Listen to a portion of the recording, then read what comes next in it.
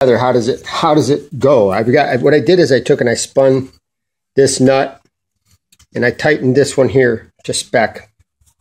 So how it works is this is free and it's very close. It's like 2/1000ths away from the friction disc back. I don't know if you can see it back there, but it's like 2/1000ths away from the friction disc.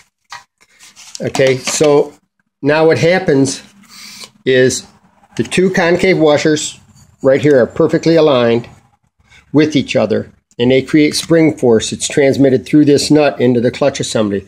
So now, and you can see how freely this spins.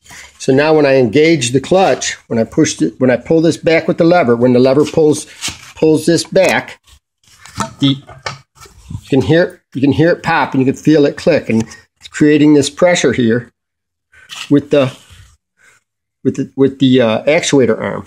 So now this is tight against here and there's no chance of spinning it.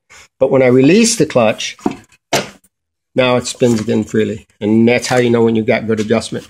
And the nut's on all the way. So, and the washer and everything here is aligned.